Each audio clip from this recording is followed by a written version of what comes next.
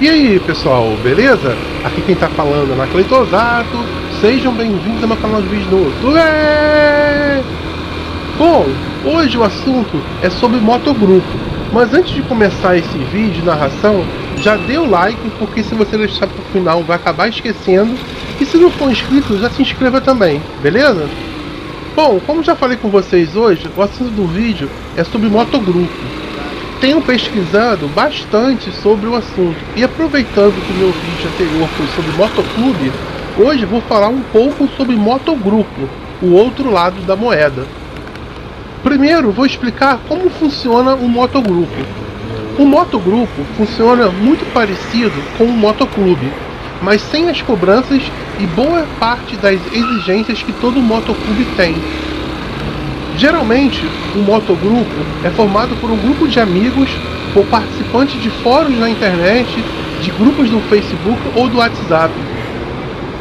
O motivo de um motogrupo existir é para reunir as pessoas que querem sair para viajar em grupo ou simplesmente fazer pequenos passeios. Aí, a grande maioria dos motogrupos se assemelha bastante aos motoclubes, porque a forma de andar na estrada é sempre a mesma forma organizada que já falei aqui anteriormente no canal. No meu ponto de vista, o mais interessante de um motogrupo é que você não tem qualquer obrigação, não precisa participar de passeios e viagens. Muito menos tem colete e às vezes só uma camisa, ou nem isso. Você não precisa pagar mensalidade, não existem reuniões e tudo mais que um motoclube precisa ter. Repararam o que estou dizendo geralmente? Isso porque não existem regras para motogrupos.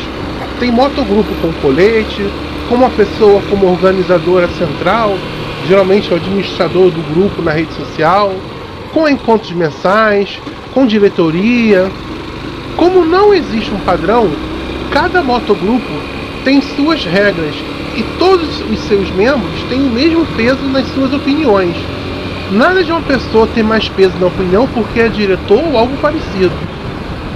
E agora chegou a hora de falar como eu acho que deveria ser o motogrupo ideal. Primeiro, deveria ter um grupo no Facebook para os membros poderem se reunir para poder marcarem os passeios e definir regras básicas de convivência e para andarem na estrada quando estiverem em grupo. Isso é muito importante para a segurança e deve ser levado muito a sério. E só isso.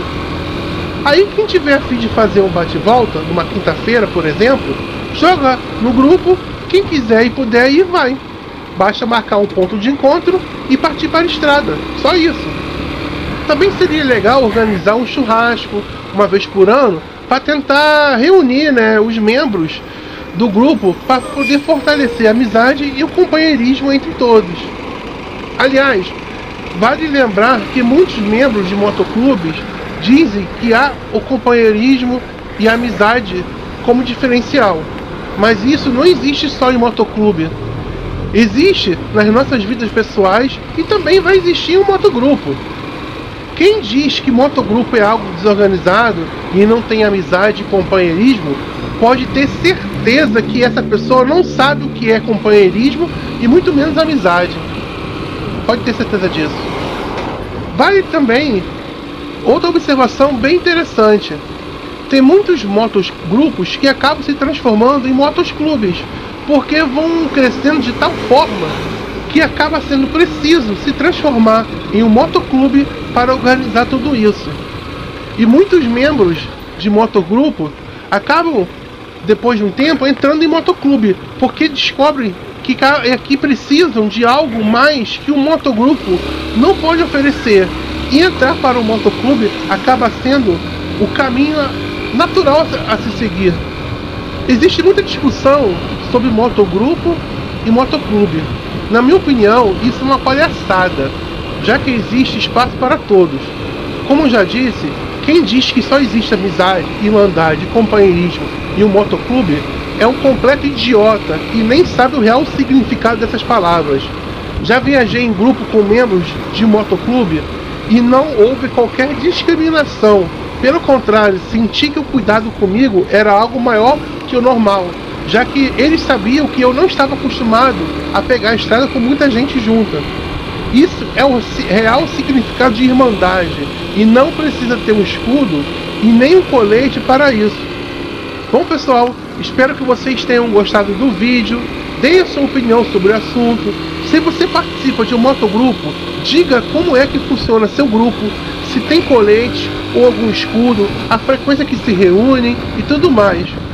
Podem ter certeza que seus comentários vão ajudar quem for procurar por qualquer tipo de informação sobre motogrupo. E se você não fez no início do vídeo, dê agora o like e não se esqueça de me seguir nas redes sociais. Os links estão passando aí na tela e também estão na descrição do vídeo, beleza? É isso aí. Obrigado por assistir ao vídeo. Até o próximo vídeo. Tchau, tchau.